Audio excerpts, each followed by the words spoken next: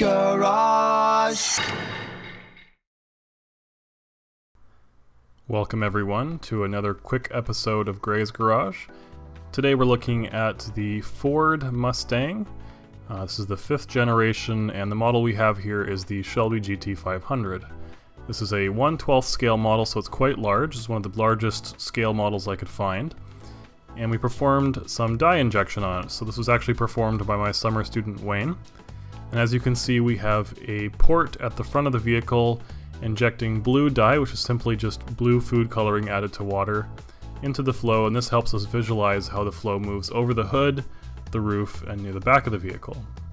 So as you can see, it's pretty smooth over the hood and the roof, and it gets a little bit more turbulent near the back of the vehicle. So as you can see, we now have 2 dye injection ports injecting dye into the flow. The forward one, again, is injecting the blue food coloring, and there's one along the rear windshield, which is injecting a green fluorescent dye. So this is a dye that fluoresces and glows essentially under a UV light source. So you can see the green one is showing the flow along the rear of the vehicle. It's a little bit slower moving, a little bit more turbulent, whereas the blue is showing the flow over the hood and the upper roof, which is faster moving, it's being accelerated, and smoother. If we zoom in on the back of the vehicle, we can see a little bit more clearly the flow along the rear windshield. And you can see that the separation point is very well defined by the styling of the vehicle. It has a hard edge at the very rear, just above the taillights. And this is where the flow leaves the surface of the vehicle. It can't make that sharp turn, and so it continues on downstream. And this is a very well-defined separation point. It looks good for styling, and it's also very good for aerodynamics. It helps with the stability, especially at high speed. So as you can also see that once the flow separates, it becomes a little bit more turbulent. You get some recirculations, looks like some vorticity forming, a large recirculation in the clockwise direction. And this is because you have a large recirculation region at the base of the vehicle, which we've seen before with the hydrogen bubble. We now have a dye injection port at the rear face of the vehicle, just above the rear taillights, and this is injecting another type of dye. It's also a fluorescent dye that we have.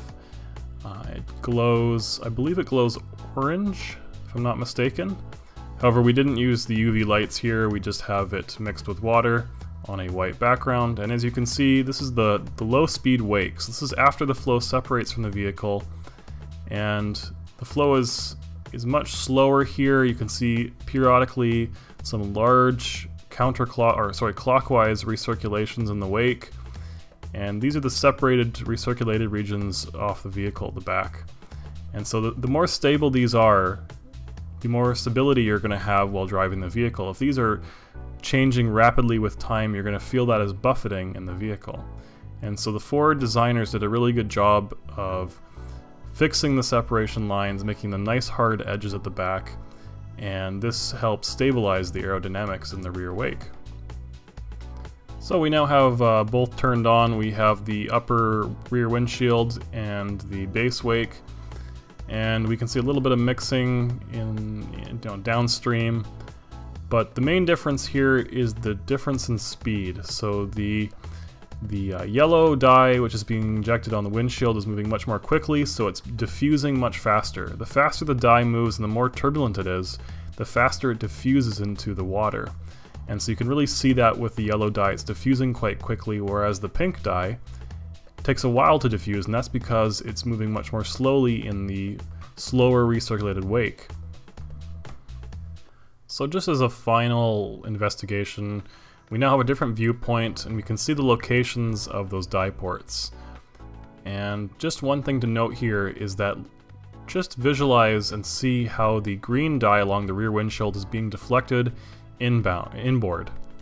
So it's not actually following the lines of the vehicle, it's actually being pulled inwards towards the center line of the vehicle, and this indicates that there's some sort of flow phenomena happening here to cause a redirection of the flow, which is kind of interesting. So I hope you enjoyed this very short video on dye injection for the Ford Mustang 5th generation.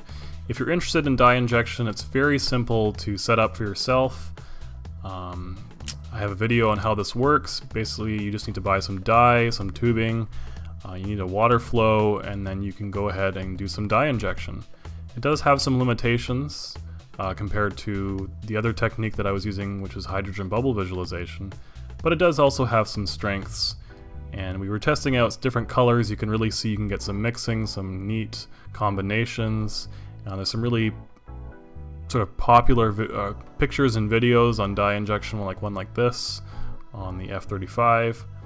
And so just get into reading it, and you can always contact me if you want more information or you have questions. But stay tuned for more videos.